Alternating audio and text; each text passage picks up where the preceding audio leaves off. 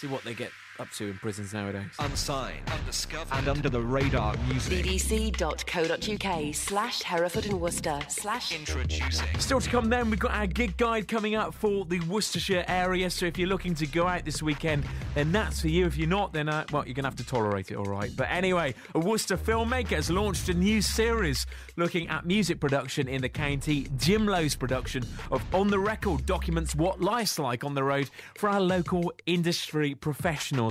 This week we meet one of the most colourful characters on the local scene, I think it's fair to say, known for his eccentric costumes and high-energy performances.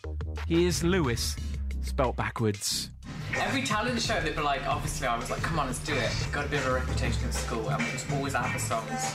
So I used to get we'll win if we're doing something different. Come on, guys, do something different. I'm not one of these people that look straight ahead. You know, I'm going to look to the sides, I'm going to look, below, I'm going to look up and see if there's anything else going on. The people that see you do your loops, fantastic dramatic performances, often very controversial and pushing you out there, but I don't think that they would automatically go, can Lewis play the guitar? Can Lewis play the piano? Can they see me at home? Can Lewis play the dulcimer? Bit of dulcimer. So you can do all that? To an extent.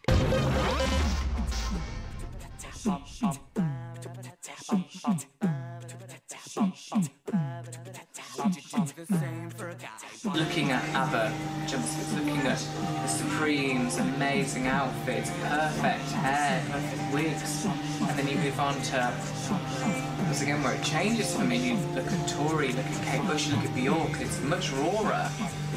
Although the music's rawer, the images are very different. You've got the laid back of Tori Amos, you've got the extravagance of Bjork. I mean, think about Bjork now, she's wearing big ginger wigs, and before it was more 90s bunches dancing around.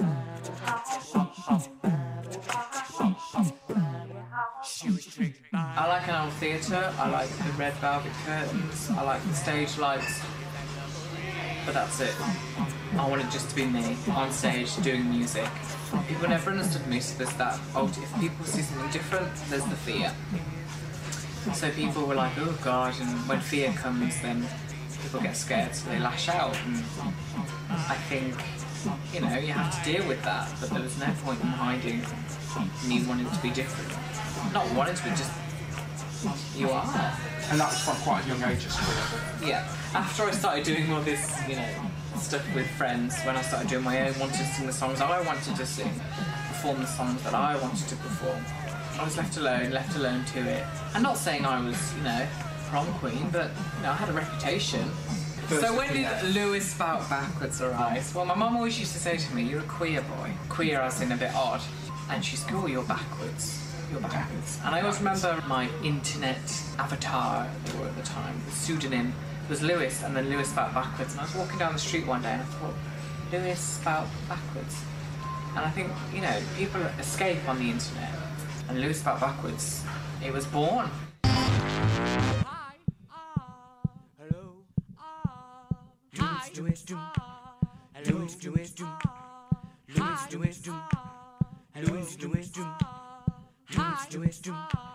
When I first got my loop station, and I kept talking about it for years and years and years, I'd set it up, never used it before in my life, and I sat there and created 3 songs in an afternoon. From things that had been in my head, things that I'd tried on the piano, I'd tried on the organ, and it just didn't work. But for me, the 3 songs in one afternoon, to me, that's pretty unique. I wrote Hello, Hello, A Little Love, and Homophobia, which went through many, many different transformations, but Homophobia was one of the first songs I ever wrote on the loop station, and it just came. It came so naturally because I was working with my voice. Fashion started to influence my life. Fashion is so superficial and so harsh and so judgmental. But then I decided to take bits of the stuff that I liked, again like I did for music, take what I liked, take it into my own world.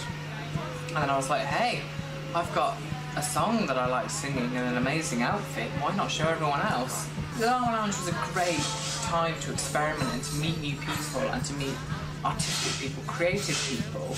I can't emulate anyone else because it's just me. And when I'm in that moment, I'm not thinking about how Annie Lennox did it at that time. I'm not thinking about how Amy did it. I'm not thinking about how Bjork did it at that time. I'm just there and I can't control it. And I think Worcester is very talented, and I think what binds us together is that Worcester mentality. Worcester music to me is difficult because I don't like a lot of music. You know, I like the people I like and I stick to them. And the people that I do like, I champion. But we're like cockroaches. I mean, we get exterminated in one venue, then we scutter along to another. Wonderful soundbite. We're like cockroaches, so when we get exterminated, we go to another venue. Our series concludes next week with poor Bob Jones giving his wonderful insight into local music and a whole history which spans right back, and you can catch the whole of Jim's series on YouTube. There's a link across from our webpage as well at bbc.co.uk/Hereford and Worcester/introducing. See the pictures and listen again. bbc.co.uk/Hereford and Worcester /introducing.